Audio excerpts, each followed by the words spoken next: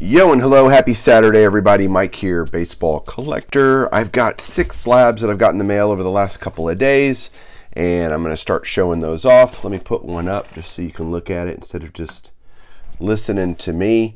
Quite frankly, I've had a really hard time lately finding or buying cards on eBay, at least slab vintage, because the prices to me have just gone so high that I have a really hard time justifying it, and there's just not, honestly, there's just not a lot of good deals to be had. So I have been really patient and just biding my time. I hope things get a little bit better, or I just acquiesce and end up buying them. But for now, it's been very slow going on the, vintage slab front, and that's okay. Our collections kind of shift over time, and we focus and then change our focus, and been doing a lot of autographs lately and things, so it just kind of moves around a little bit.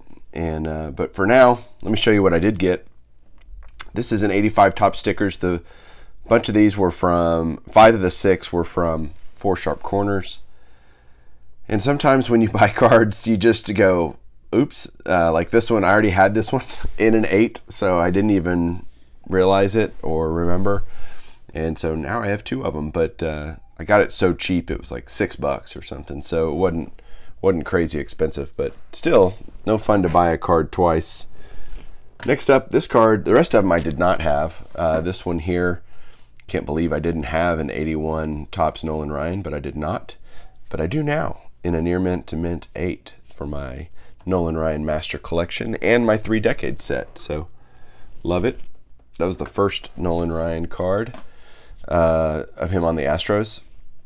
Here's another 81 Topps. This is a record breaker of Johnny Bench, most home runs for a catcher lifetime. I think that has since been broken by Mike Piazza, but he was the record holder for a long time. Very neat. Here is a 1979 Topps Reds team card. So shout out to JY Sports Card Guy, and I'm trying to think who else are Red fans, but Sparky Anderson is pictured here as the manager. He's a Hall of Famer, so this is part of the 3 decade set. The next up is Phil Niekro, 1977 Topps in that classic Braves jersey with the lowercase a, or script A, I guess, and a near mint 8 new lighthouse holder. Very pretty card.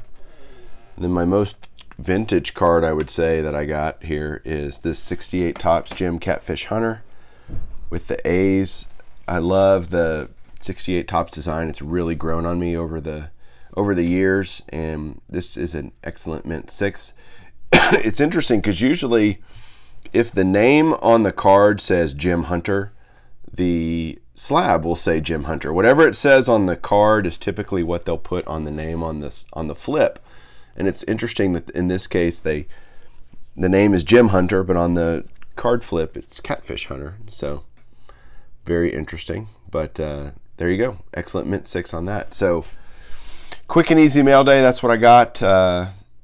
Hope you enjoyed it. Haven't shown some slabs off in a little while, so glad to finally get a few more and keep the beast fed. The beast has to be fed. It gets angry. It gets hangry when it's mad and hungry. So thanks guys for watching. Have a great weekend and keep collecting.